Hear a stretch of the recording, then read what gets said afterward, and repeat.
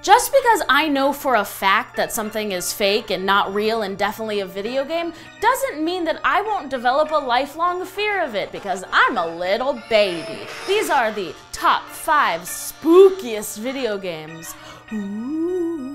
Number 5, Slender. So the game itself is not that scary. You're just kind of like running through woods and different houses and stuff trying to find pieces of paper. But the lore surrounding it is freaking terrifying. Slenderman is a creepypasta that has turned into an entire world in of itself. He's super, super tall. He has no face. He's really pale. He wears a suit and he walks around places taking kids and telling them to do stuff that they shouldn't be doing, like killing their friends. If you guys haven't heard, these 2 girls took one of their friends into the forest and stabbed her a bunch to try to sacrifice her to the Slenderman. Fortunately, she did not die. She did live to tell about how dumb her fucking friends are. Those aren't your friends. Those are tiny devils. Number 4. Five Nights at Freddy's. Five Nights at Freddy's is essentially a Chuck E. Cheese hell wherein devilish animatronic robots come to life and try to murder you. So anybody who knows a damn thing about me knows that nothing scares me more than the personification of animals. Hey animals, do me a favor, shut your goddamn mouths. You play the security guard, you're sitting in a room, you're looking at all the monitors, and then all of a sudden, one of the happy singing bears is coming to get you, and there's no way to stop it. Or is there? I don't know. I've never beaten the game. Anytime I start to play, I unplug my computer, shut it, throw it at a wall, and then go cry in my bathtub for 3 hours. I don't know if that's part of the extended gameplay. You're too scurry. Number 3, Condemned. Condemned is a breath of fresh air in like a really sick and disgusting way. You play an investigator and you're hunting down a serial killer by exploring all of his fucking disgusting crime scenes. And in case you're new here, true crime is kind of my thing.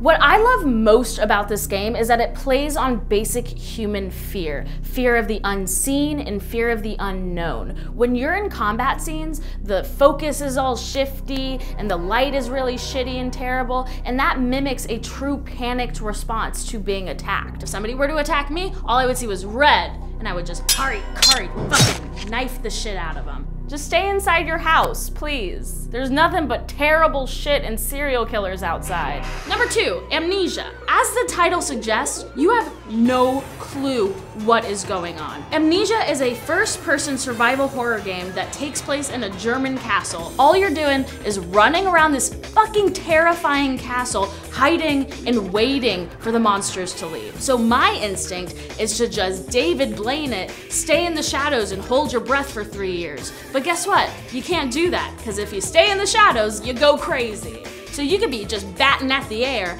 and nothing is there, you waste all your energy, then you die of exhaustion? That is the lamest death, and I won't accept it.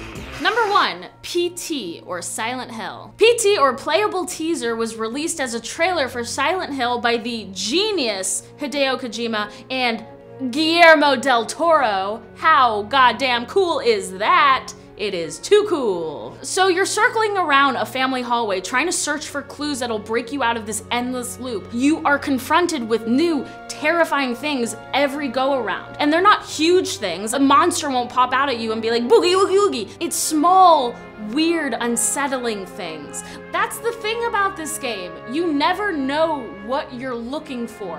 Why is the phone ringing? Why is dad missing from this picture? Why is the wallpaper upside down? Why did I notice that the wallpaper is upside down? This game turns you into a crazy person. But unfortunately, it was ripped from the shelves before it was ever released. Why? I don't know. Somebody please tell me. I'm super bummed about it. Well, there you have it. I'll never sleep again, but hey, you're worth it. I know for a fact I missed a million horror games, so please let me know what you're playing in the comments below and let's go crazy together.